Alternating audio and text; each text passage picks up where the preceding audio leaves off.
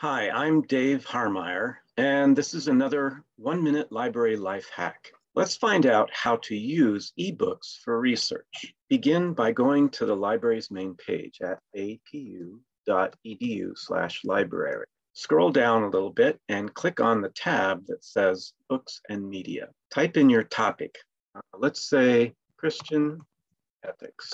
Put the words within quotation marks, which gives better results. Click on Search. On the drop-down menu, View Entire Collection, click on eBooks, then click Search. Select a book, and in the record, click on View Electronic Book, APU, Users Only. On the left is the table of contents. On the right is one long PDF of the book. There are at least 3 ways to use eBooks for research. Begin by reading from the start of a chapter,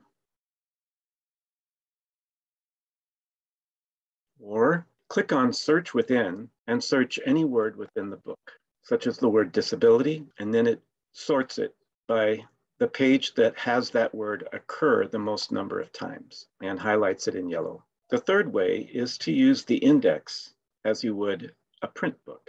I'm Dave Harmeyer, and this has been a 1-minute library life hack.